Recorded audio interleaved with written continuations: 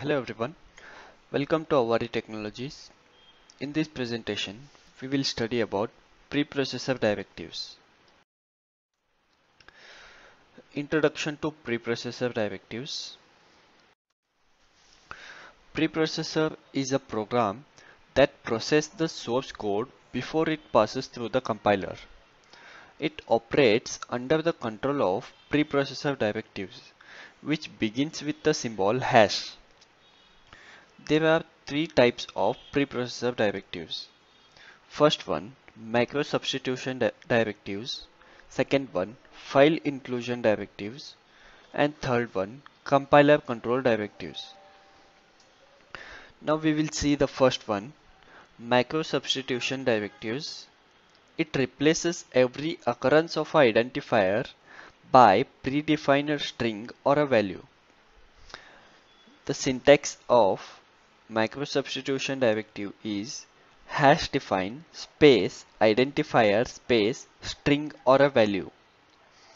The example is hash define space pi space 3.1415.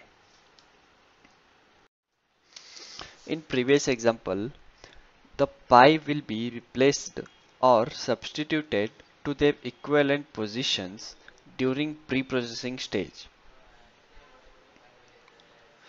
The second one is file inclusion directive. External file containing function macro definitions can be included using hash include directive.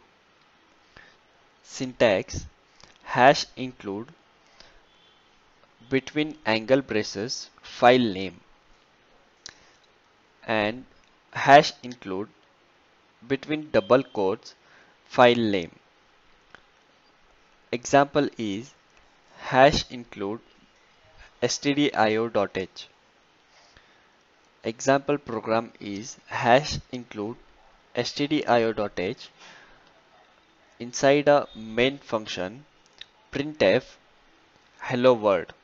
The definition of a printf is present in stdio.h header file.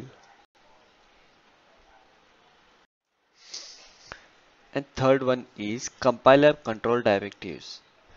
C processor offers up features known as conditional compilations, which can be used to switch on or off of a particular line or a group of lines in program.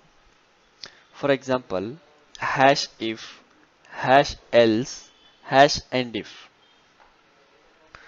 Hash include stdio.h, hash define space line space 1 inside a main function, hash if def line printf this is line number 1, hash else printf this is line number 2, hash end if.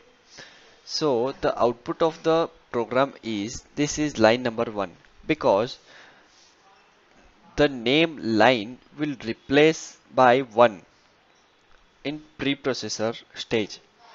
Hence it will print this is line number 1. I hope you have understood the topic preprocessor directives. For more updates, please subscribe Avari Technologies. Thank you.